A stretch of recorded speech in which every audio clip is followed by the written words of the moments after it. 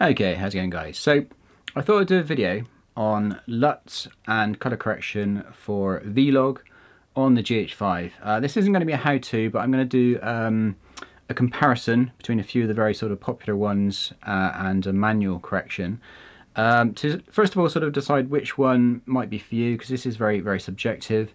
I'll talk about pros and cons of various different LUTs. And I'll also have a little chat about the best way to get the V-Log out of, good-looking V-Log out of your GH5, and whether you can actually just do a manual color correction, and whether you actually need to fork out for one of these LUTs, which some of them can be quite expensive. So hopefully I can save you a little bit of money if you decide to go that way. I'm not saying don't buy them, I'm just saying here's a look at what you can do manually without a LUT, and also let's have a look at these other LUTs, see if they're any good. So first of all, quick backstory. I've been using the GH5 since its release. I had the GH4 before that. I had the V-Log on the GH4, so I've been using the V-Log for many years. I still love this camera, and I still love using V-Log. I don't shoot in it all the time. I do shoot in Cine like D, and also in natural sometimes, depends on the situation, but I do like shooting in V-Log.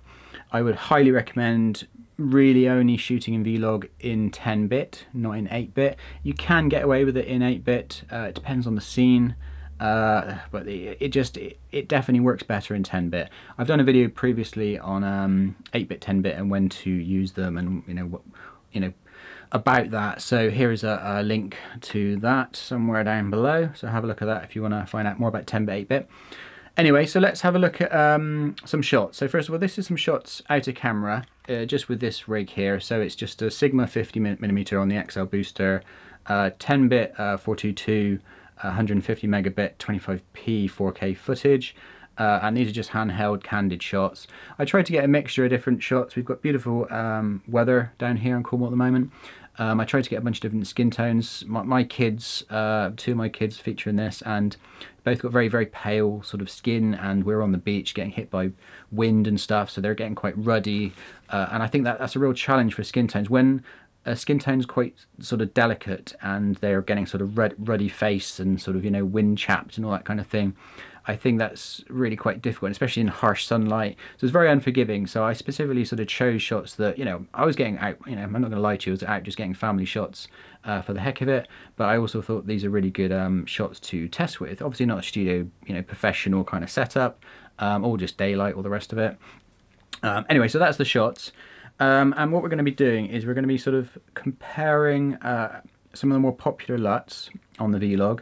So just to outline first of all, so we've got the GHAlex LUT, which is very popular. That one, they tout that as one that can sort of make your Panasonic GH5 look like a ARRI LogC. That's highly subjective, but that's kind of how they tout that one. Then you've got the standard sort of the Panasonic official V-Log to 709 LUT, which you just can get for free from Panasonic. That has issues, so we'll talk about fixing those issues. Leeming LUT, there's a chap called Paul Leeming who does the Leeming LUT. We'll have a look at that one. Now, for my money, his LUTs for Sony are brilliant. For his LUTs for Panasonic have some issues, which we'll talk about, and we'll talk about how to fix that. And then we'll also talk about and compare just me doing a completely manual color correction of V-Log, same footage, just a tweak of the colors and just contrast up all the rest of it, just to find out whether you really need a LUT, whether you need to get one of these free LUTs, or whether you need to actually fork out money, because some of these are go up to like $70. They're not cheap, so do you actually need to pay for them? I've obviously bought a bunch of different LUTs. Also, the color grading central LUT is worth looking at, but we won't look at that today. It is a good option, but I thought I'd focus on some of the more popular ones, and I didn't want to get bogged down with hundreds of LUTs. But I have tried lots of other LUTs. I'm just picking these ones because these are very sort of highly recommended by a great many people. So anyway, so let's have a look at what we've got here. So let's quickly talk about each LUT in terms. So the GHAlex, keep saying that wrong, LUT is kind of a whole package, and it comes with, there's like a white balance thing, there's a black level thing, there's a pre thing which tweaks your colors, then you've got the main LUT pack, which has the standard one, then you've got a soft one, and then you've got a linear one, and then quite interestingly you've got a LogC one. So this takes the V-Log footage and transforms it into LogC, which is basically what comes out of an ARRI LogC for the ARRI LogC. So then you can then put on top of that any sort of ARRI LUT that you've ever heard of. Today I'm going to be using the standard LogC to video 709, so the sort of standard conversion that you just get from ARRI for free. I think quite a few of the sort of, the offline editors have got them built into it as well. But that for me that's where the money is. So let's have a quick look at those. So like I said, you get the standard one, then the soft one, then linear, and then LogC and the ARRI LUT. So this is LogC, the GHAlex LogC LUT with the LogC to video 709 ARRI LUT. So that's got two of those LUTs on, and they've all also got the pre tweak on. So that there's an 8-bit and a 10-bit pre, and there's so much information to talk about here, but I'll try to keep it as succinct as possible. So that little pre thing just tweaks the colors, that fixes the skin tones, primarily the sort of orange and green and yellow tones. And it doesn't look like it's doing much, but I highly recommend using it because it really does fix quite a few issues that you can spot in your skin tones with V-Log. The V-Log is kind of sort of known for, basically. So that's like a 3-layer thing. So you have the pre, then you have the LogC ARRI LUT, and then you have the ARRI LUT on top of that. So that's the one we're going to be looking at, because that's personally my favourite. I know some people really like the soft, some people like the linear, some people like the more standard ones, but I really like the LogC option, and then with the ARRI LUT on top of that. So that's the one we're going to be looking at today, because for my pick, that's the best one out of the GHAlex sort of package. Obviously there's lots of more tweaks you can do, but that just gets things somewhere where I quite like it, basically. So we're going to be looking at that. Then if we have a look at the standard Panasonic V-Log to Rec 709 LUT that you get free from Panasonic, it's known to have issues with skin tones. It tends to make skin look quite ruddy.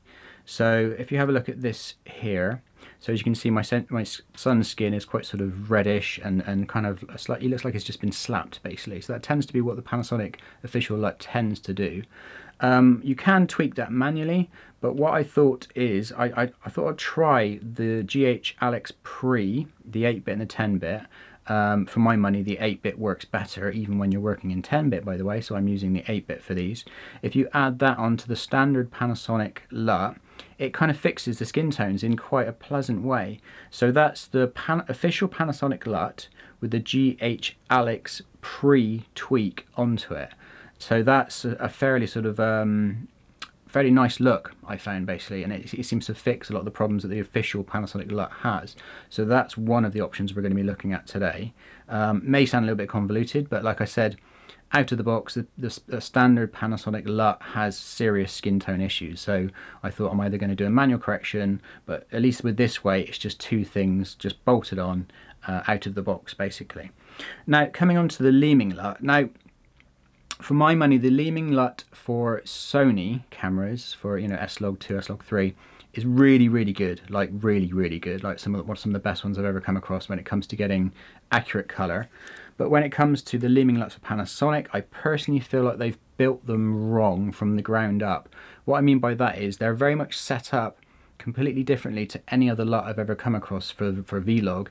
Is that they're set up that you massively overexpose in the first place. Now, I've done tests previously. I'll give you a link down below to a dynamic range test on the GH5, and kind of I talk about what I think the sweet spot is for exposing for V-Log. And for my money, around about a stopover is about right. Bear in mind that the Panasonic EV meter automatically adjusts your EV readout to a stop upwards. It adds a stop on, basically, automatically. So when you're shooting, when it's saying 0 in the camera and you're shooting V-Log, it's actually recording 1 stop over already. So bear that in mind, as a lot of people don't pick up on that, and so it can kind of mess you up a little bit.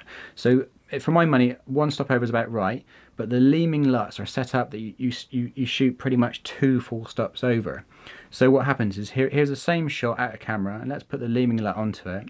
As you can see, it just completely knocks the pants, it brings everything right down. So that's what it looks like coming out of the box. Now, obviously, in an ideal world, I'd shoot exactly the same scenes again, specifically for the Leeming LUT. But again, that's obviously difficult for what I'm doing for these tests. And it's also, you know, it's also a bit, I wanted to show a bunch of different LUTs on the same footage to show what it was going to do to it. That to me feels fairer. So to level the playing field, I'm going to do a bunch of adjustments to the Leeming LUT just to get it into the same ballpark.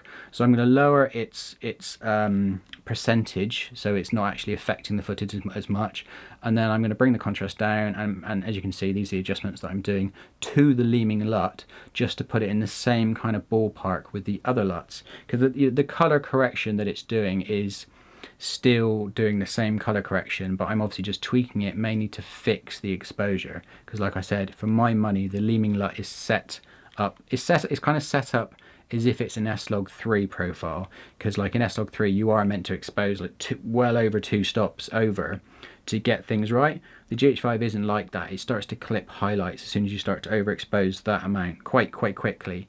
So I think the Leeming LUT for Panasonic is set up a bit wrong from the sort of ground up, but it's highly rated and you can get good effects out of it. You just have to either shoot the way he says, which I don't recommend, or amend the LUT yourself to get it to bring it in line with the kind of footage that you're used to shooting already. And then for the fourth one, let's have a look at just me doing a manual correction, complete manual correction, no LUTs. Nothing massively complicated. There's a bit of a hue tweak that I do to the sort of the red tones, the orange tones, and I basically just put lots of contrast on and all the rest of it. It tends to come out warmer because that tends to be what I gravitate towards. I'm not really trying to grade it, but I just find naturally when I tweak colors to how I want them, they tend to just come out a bit warmer. So mine are the sort of warmer tones compared to the other ones.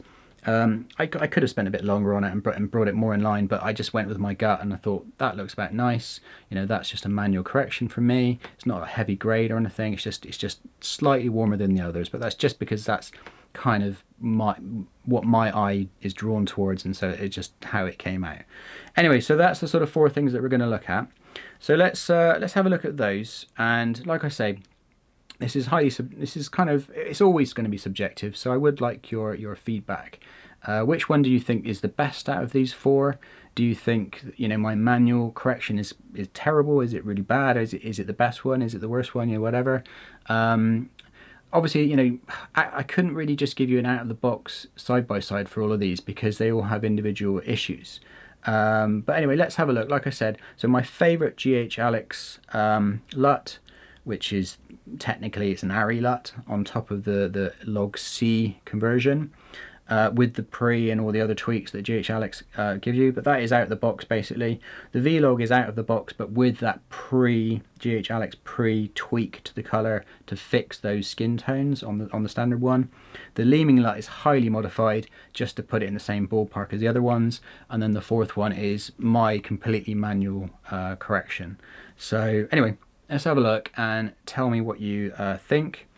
And yeah, I'll be interested to hear your feedback, and I'll probably do another one of these and I'll look into some other LUTs as well. Like I said, the color grading central one is pretty nice, and maybe people want to see like a full sort of a soft linear, and you know, all the other GHAlex, and there's tons of other LUTs I could sort of do, you know, multiple comparisons on if you're interested in looking at them. I own quite a lot of LUTs. I tend to buy a lot and test them out. So just ask me if you want to see those. Anyway, let's have a look at this and then yeah, give me your feedback on what you think is best.